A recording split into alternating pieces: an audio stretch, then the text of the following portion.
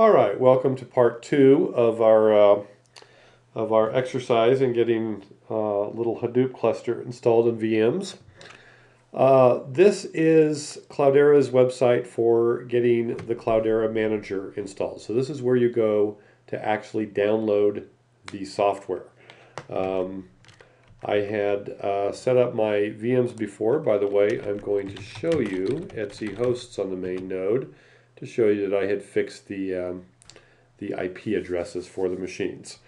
I think from this point I'm going to use a more convenient window here. And so I'll do that. And I actually have already downloaded the Cloudera Manager installer, so I'm going to copy that over from my downloads directory called Cloudera Manager-installer. And we are going to move that over to dmxdemo at CDH4-1 in the home directory, in case I want to keep that close by.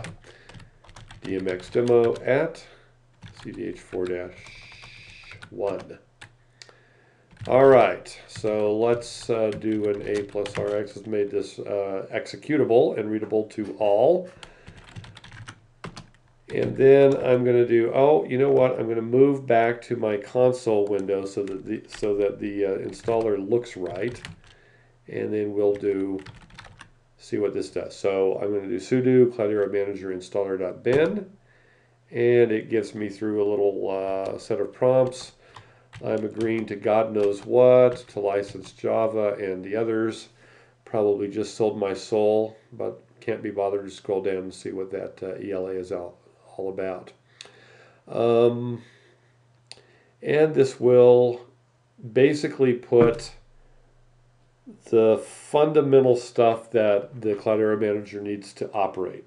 So this is not installing all of the Hadoop packages, but the basis, the Oracle's Java, the Cloudera Manager, Postgres of all things, because that's what Cloudera Manager uses to keep track of its state data. I don't know why they didn't go with SQLite or something like that, but we get to carry around that extra cruft just for the joy of using Cloudera Manager Server. I think you'll find that it might be worth it. Cloudera has done a great thing with this and made installation of Hadoop much, much easier. Configuration and management as well, of course. So I'm letting you see the glory of this thing continuing as it goes.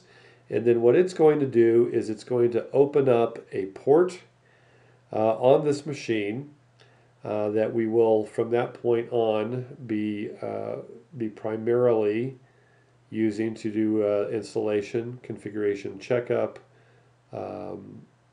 health of hosts, and so forth. So I'll just let that complete. I hate doing the time cutouts because this is excitement that you don't want to miss.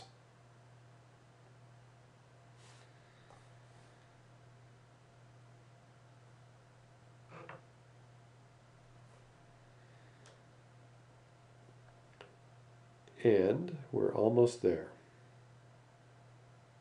Okay, so it tells me that if I point my web browser to port 7180, something interesting might or might not happen. So let's go ahead and finish that installation and hit the web browser to do CDH4-1:7180.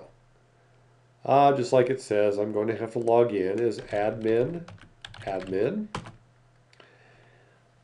And now it's going to tell me whatever. I'm just going to use the free edition. I don't need the enterprise edition to manage my 3-node cluster in a VM.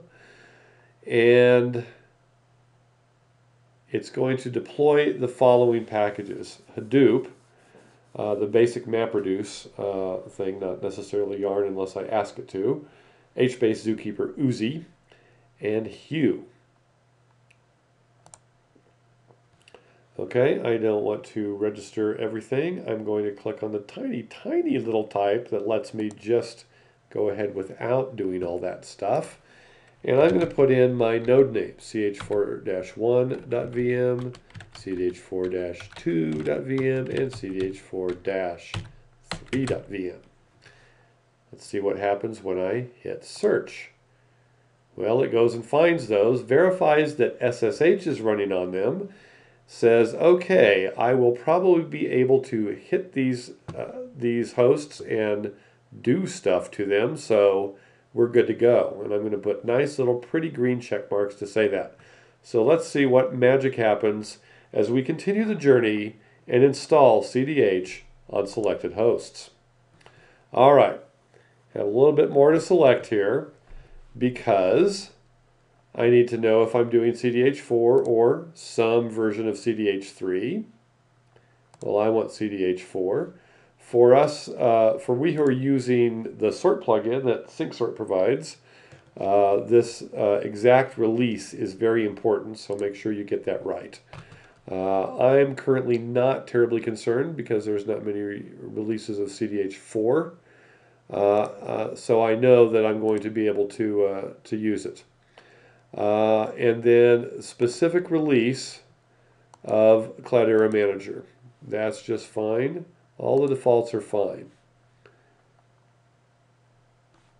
Let me just check something very quickly. Okay, sorry folks, I'm going back the whole way because I'm thinking I should see something that I don't see, and that's a selection to be a little bit more granular about what packages I deploy. But let's just go through this process and see how this looks. I have cloned my machine, so I definitely have the same root password on all of them. So let's go and start the installation. So this is a beautiful thing. It gets all the nodes of your cluster working their little hearts out as all together at once.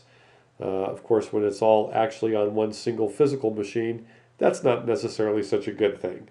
But at least I've got two spindles going for this installation, and I've got my caching so it's not downloading the same packages 3 times for everything. So this actually does take a long time because it installs a lot of stuff on these various nodes. So this is a good place to pause, although I will show that at any given time for any given node, you can look at much, much more detail about what it has actually accomplished so far and what it's up to right now. So that's kind of a cool thing. And we'll come back once this is further along. And we jump ahead. So has installing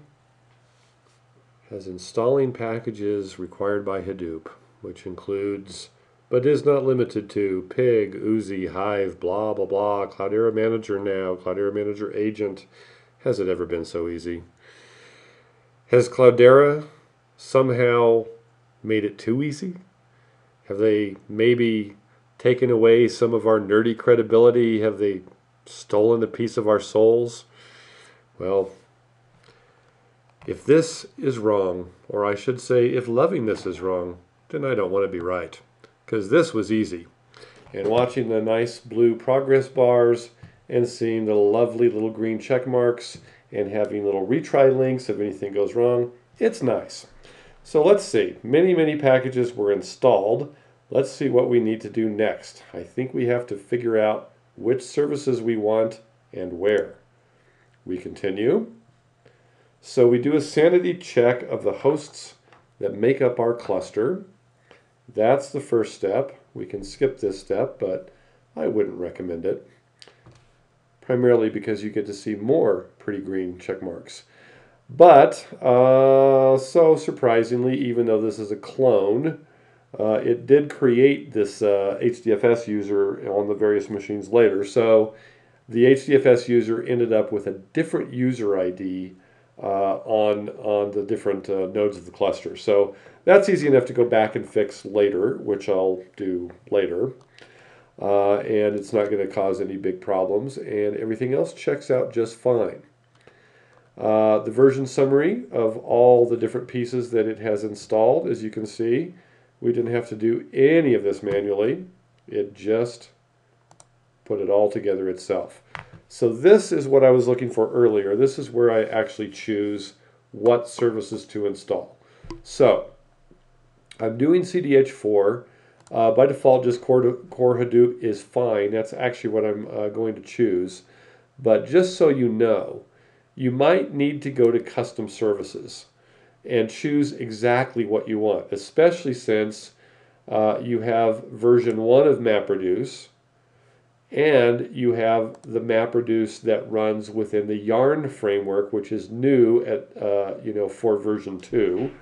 And CDH4 in many ways is kind of a preview of Hadoop 2.0.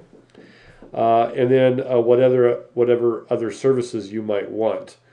So for instance, I might choose to have Yarn and HDFS and some of the other things rather than V1 MapReduce. But in this case, it so happens that an upcoming POC I'm about to do at a large financial services company is, even though they're using cutting edge stuff like Hadoop, they're conservative because they're a bank. So therefore, they use V1 MapReduce. So I'm going to do the very same thing and just do the core basic installation. Now, there's this impact role assignments, which is an interesting thing. I might choose to change the nodes that certain services are running on. For instance, I notice that name node and secondary name node are running on the same machine. Well, that's hardly the point. So maybe I want to put that on a different machine. That would be maybe more sensible. If I've got a lot of services, the job tracker, Uzi, Hue, etc., running on one node, if I had more nodes, I would want, probably to not have these function as data nodes. You'll notice if I uncheck data node, the task tracker unchecks as well. So those work in lockstep because tasks are sent to where the data is. So the task tracker service must run and data node service must run, same as CDH3. This name node piece and secondary name node should actually be a radio button because you can only check one of them at a time. So anyway, just so you know, you can balance your services from that page before you actually start them up. And let me go all the way back to where I had done this. Okay, there's my assignments. Redo them and continue. Okay, this is the beautiful part, that the configuration, I did create a /data in anticipation of these defaults. So this is all good to go. I'm not going to mess with any of these. And then it will go ahead and get everything started up, including figuring out HDFS, doing a HDFS format, starting all the services, creating the temp directory it needs, etc., etc., etc. And it's just a wonderful thing. And I think that's just the beginning of the awesomeness that is Cloudera Manager.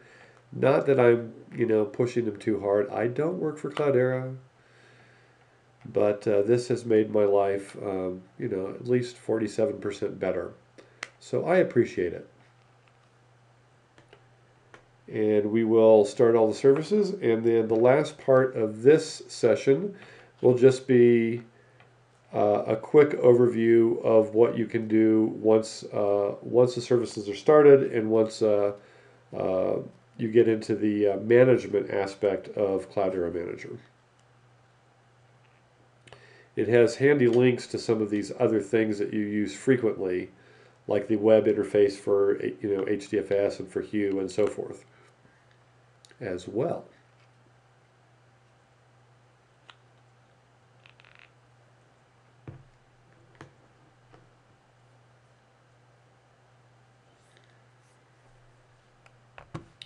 And if we get into, let's see, I'll just let this continue. I think I'll let a little bit of time pass here. And now we have even more complete progress bars and even more nice green check marks. Every step just makes me more and more confident and more optimistic, which is the perfect mindset to be in before I submit my actual Hadoop jobs and watch it all crash. So we continue. It gives me congratulations, so I even get a pat on the back. I mean, what's better than this? Compare that to everything with dpackage and RPM and so forth. Okay, so now I get to monitor the health of a living, breathing cluster. My hosts are shown to me, including their current resource usage. You notice that first node is more heavily loaded with services, so it's going to be always more strained for memory. I might actually end up juggling memory on these different nodes and giving the first one some more because it's running an awful lot of services. So if I'm asked, since I've also asked it to be a task node, then it's going to be running processes in my Hadoop jobs as well and really be busy. So that's pretty much it. You can monitor your services. You can look at particular services, for instance, MapReduce, and take a look at this handy configuration, because this is another wonderful thing that rather than looking through the configuration files on disk and trying to guess what parameters aren't in there that you need to add, you can simply search for them now, like the maximum number of simultaneous map tasks, looking for simul. And if you don't like the value, you can overwrite it. And it will then tell you that your configuration is out of date until you restart services, or your services are out of date with the new configuration, that kind of thing. So it's just great, and hopefully that will be helpful for setting up. There will probably be another video specifically for setting up DM Express and running those jobs within your new nice Hadoop cluster. So that will be for another time, setting up DM Express, getting it licensed, and submitting jobs either through the command line interface or through a graphical interface. All right, that's it for now. Catch you on the flip side.